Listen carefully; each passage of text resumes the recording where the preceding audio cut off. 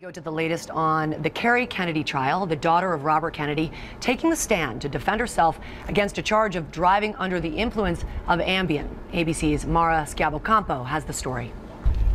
Testifying for almost 3 hours Wednesday, Kerry Kennedy said this is simply a case of mixed up medicine, telling the jury, quote, "I thought I was taking my thyroid medication," adding that the incident left her, quote, "confused and scared." Defense attorneys presented the near identical bottles of Kennedy's prescription thyroid medicine and a generic form of Ambien, as Kennedy recounted the July 2012 morning when she says she accidentally took the prescription sleep aid instead of a thyroid pill before eating a breakfast of carrots and cappuccino and heading to the gym. On the stand, she said she didn't realize anything was wrong, saying, quote, "If I realized I was impaired, I would have pulled over."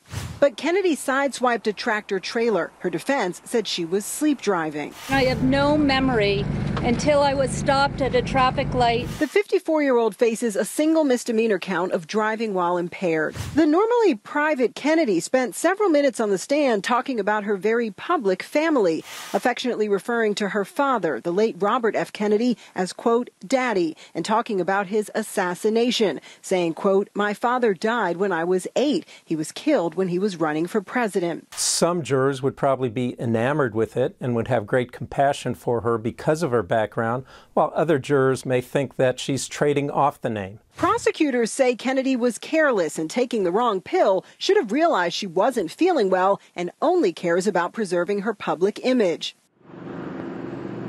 Today, the defense will call one more witness, a forensic pharmacologist, before both sides make their closing arguments. The case is expected to wrap today and could go to the jury in the morning. Kennedy has pleaded not guilty. Lara? All right, Mara, thank you very much.